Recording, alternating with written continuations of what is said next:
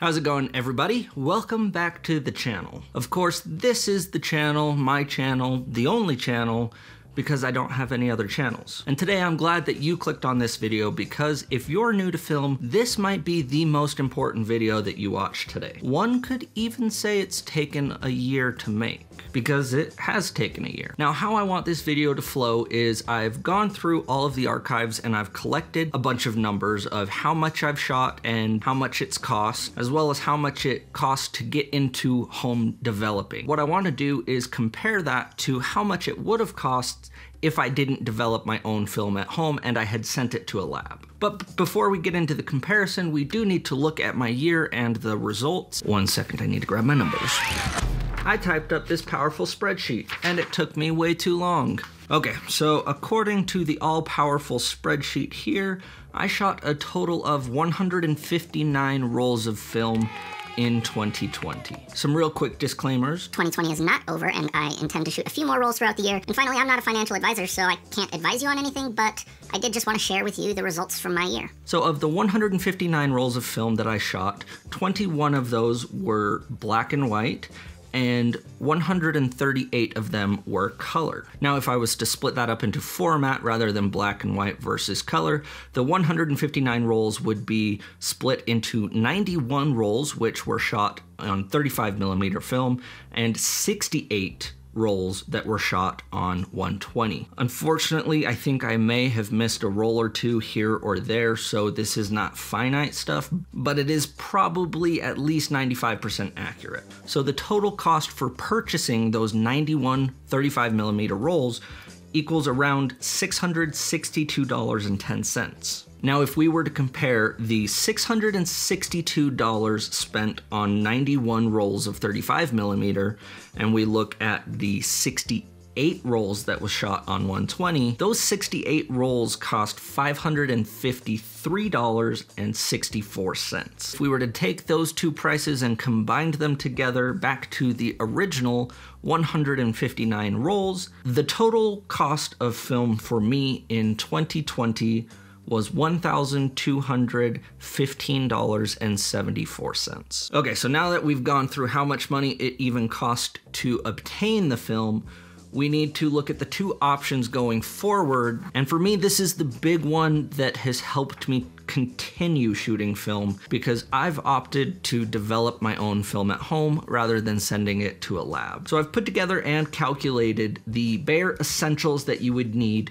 to start developing your own film at home. And that list is going to first, of course, start off with chemicals. Now, you can get chemicals from multiple places. Not everyone is willing to ship those chemicals to you, and not everyone is legally able to ship those chemicals to you. So the one that I do suggest, and the one that I've used the most, is the CineStill chemicals. Of course, you are going to have to break it up by film type. C41 is one type of chemical, E6 is one type of chemical, and black and white is one type of chemical. So if you shoot a lot of black and white and rarely shoot color, maybe it's an option for you to start just developing your black and white photos and sending the color ones to the lab.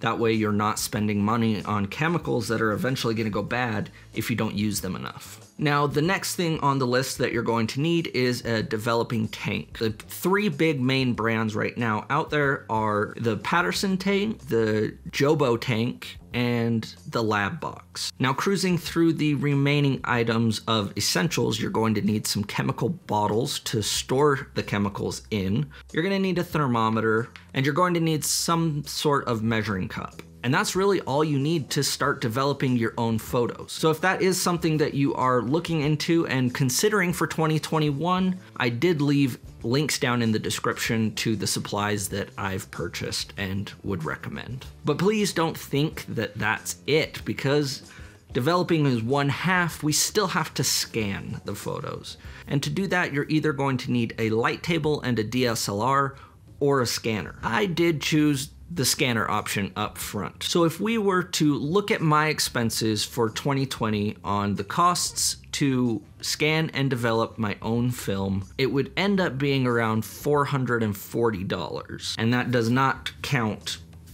time, because I feel like time is one of the biggest factors in deciding, do you develop at home or do you send it to a lab? Let's compare how much it cost me to start developing and to continue purchasing chemicals to develop versus how much it would have cost me to send all of my rolls of film to a lab. So like I said, 2020 was the first year that I've started taking film photography seriously, so I did have the upfront cost of buying the tank, the scanner, the chemicals, the thermometer.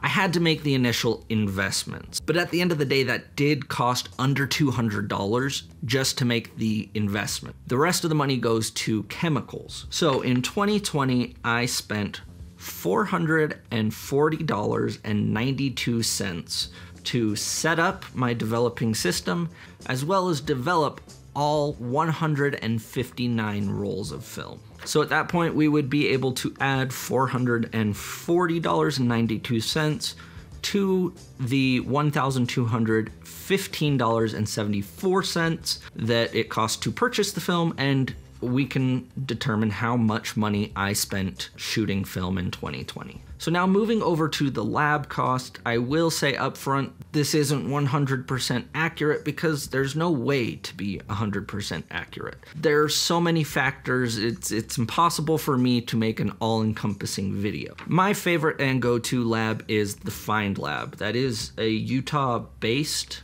lab. They do sell film as well as develop, and you can ship to them from anywhere. So these numbers I took from the Find Lab as of the beginning of December for their basic development and scanning. So if we went back to my original numbers, we plugged those numbers into the Find Lab, it would have ended up costing around $1,812, which is almost twice as much as it cost to even purchase the film. Now, format does change prices, so I've broken that up as well to show the comparison. If I only got my 35mm film developed, it would have been $1,092, which is 91 rolls, versus my 120, I shot 68 rolls, and that would have cost $720 to be scanned and developed. That's a lot of money that I just don't have.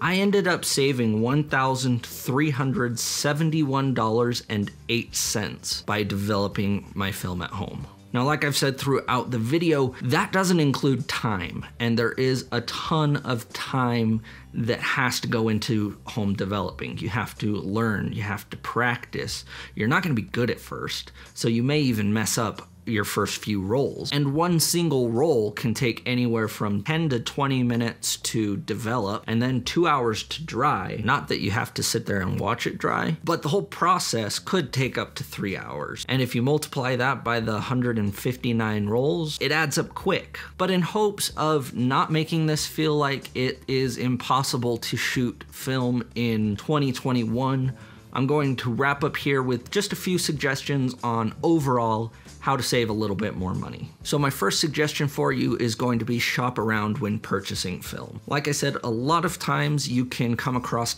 great deals on eBay or Facebook, or even just by talking to people about shooting film. Personally, just by even going out and shooting film with a unique looking camera and talking to people about it, I've had people tell me that they just have rolls of film sitting at their house that they didn't know what to do with because they don't shoot film anymore, and they've given them to me. That's free film. My second suggestion is this video. Decide for yourself, is home development a smart option for me?